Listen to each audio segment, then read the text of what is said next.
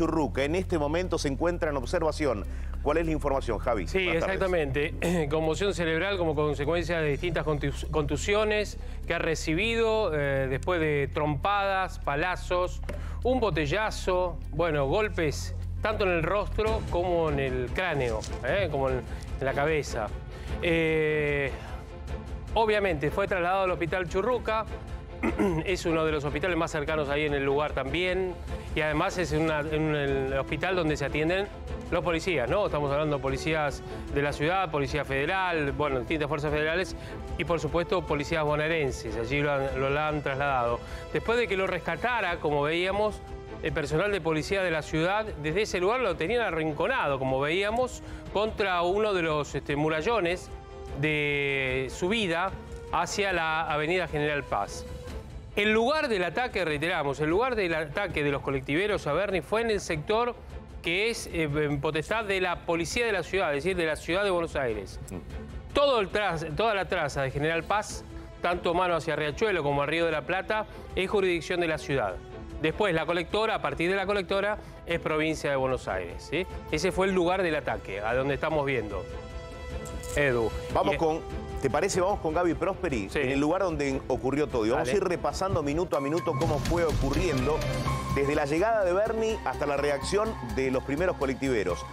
Gaby Prosperi, buenas tardes. Contanos qué está pasando en este momento. ¿Sigue la protesta? Hola. Hola, Eduardo, exactamente. Te estaba mostrando en estos momentos la General Paz, absolutamente desierta.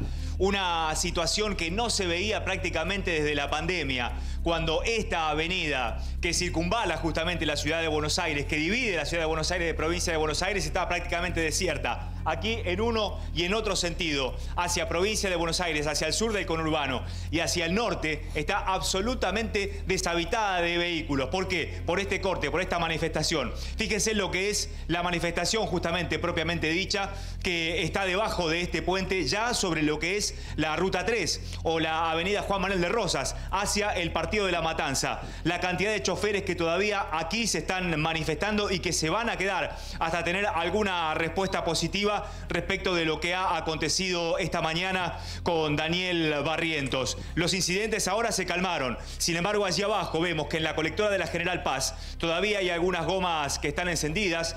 La tensión, por supuesto, continúa, pero no vemos que pueda haber algún conato de violencia como en otro momento sí lo hubo. Nosotros, reitero, estamos sobre la General Paz para mostrarles que está totalmente interrumpido el tránsito en ambos sentidos, hacia el conurbano sur, como estamos mostrando nosotros en estos momentos, hacia lo que es la autopista Richieri, como lo que es hacia la zona norte, a lo que sería el Río de la Plata, absolutamente cortado. Y también, por supuesto, la avenida Juan Bautista Alberdi, hacia la ciudad de Buenos Aires, con tránsito que es desviado unas 3 cuadras antes de donde estamos nosotros. Realmente una situación que no se veía, absolutamente anormal, prácticamente desde la pandemia, desde lo más estricto del cierre por la pandemia, que no se veía esta situación que tenemos aquí en función de esto que tenemos aquí abajo. Reitero, hacia La Matanza, la Ruta 3 cortada también totalmente por esta manifestación de choferes. Bien, Gabriel, primera impresión desde allí. Vamos ahora con Leo Godoy, que se encuentra en otro sector. Están deliberando los colectiveros, siguen con la medida de protesta, con el paro. Leo, contanos qué sucede en este momento allí. Buenas tardes.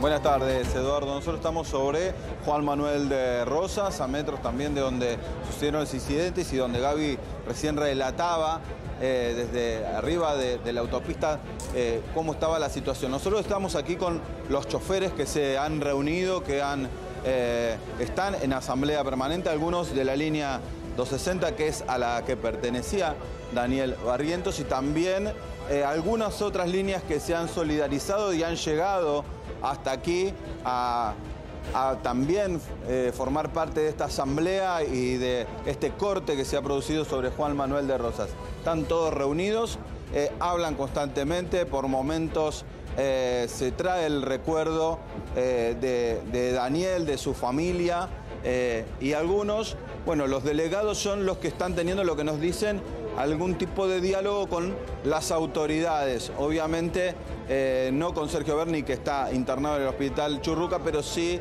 con las líneas siguientes para tratar de destrabar esta situación que realmente es muy preocupante. Los choferes nos relataban que esto de Daniel es algo que se desencadenó a partir de reclamos que vienen haciendo desde hace mucho tiempo de muchas víctimas de la inseguridad. Bien, allí nos quedamos, Leo, porque es importante saber minuto a minuto qué sucede con los choferes que allí se quedarán protestando. Por el momento no se sabe del fin de este reclamo que continuará en el lugar derivado de lo sucedido con Daniel Barrientos, el asesinato de un chofer de la línea 620. Hay un comunicado de la UTA, hay información desde el primer minuto de lo que sucedió sobre la General Paz con la llegada de Berni.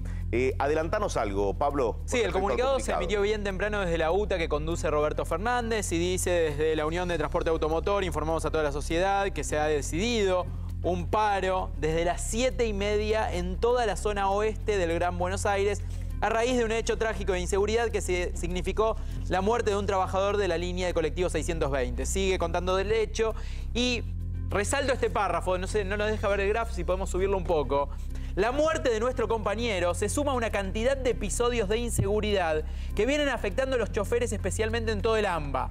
Por lo que la UTA dice basta y anticipa que las medidas se van a profundizar en tanto las autoridades no garanticen condiciones mínimas de seguridad en el trabajo de todo nuestro sector.